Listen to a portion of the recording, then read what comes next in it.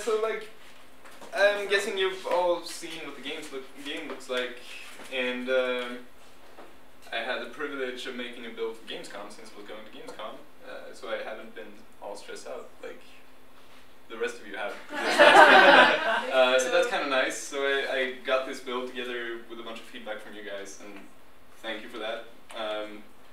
And it turned out really nice on Gamescom, like showing the game to a couple of people and meeting a bunch of cool people and missing a bunch of fucking cool people. So that was cool. Gamescom was cool. I have, like, during Stugan I came here with a bunch of systems and shit that didn't work together especially well, which is why I post a bunch of GIFs on Twitter, because everything I do is just like things that I fake to make it look like I have a game, but I don't really, but I actually made it into a game that is playable as levels, and you can like get from point A to point B now, which is pretty fucking magical. Yeah, so that is what the game looks like, and I wrote a little thing, so I'm gonna read that instead of boring you with my boring game. Yeah, so like, I've come a long way with the game, and I'm really happy with where I am. I was going in here thinking that I would finish the game, and that is like, I'm really happy for all the other people here who reached their goals, but I didn't. So I wrote a thing about what I actually learned, and this is that. I came here as Mattias, but I'm leaving as Ditto. Going into Stugan, I thought I would come out with the best game I personally could create. That didn't happen. I will, however, come out as the best person I can, that I can be, and that will hopefully lead to a good game in the end. It's all because of you. Never in my life have I felt so accepted and loved as I do here with this wonderful group of people, and I feel like I can truly be myself with no one judging me for it.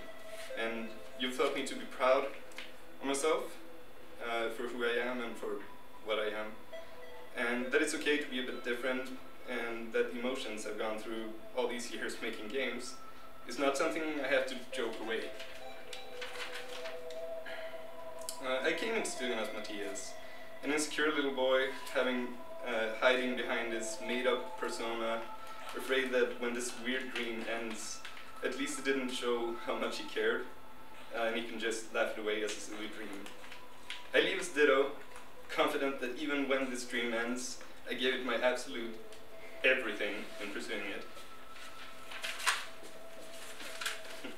It's all jumbled up. Now when the accelerator is over, I'm looking forward to showing both myself and you, my fellow Stuganeers, and the organizers, what an opportunity like this can lead to and set in motion. I'm looking forward to seeing what all of you can make out of it, and I'm sure it will be magic.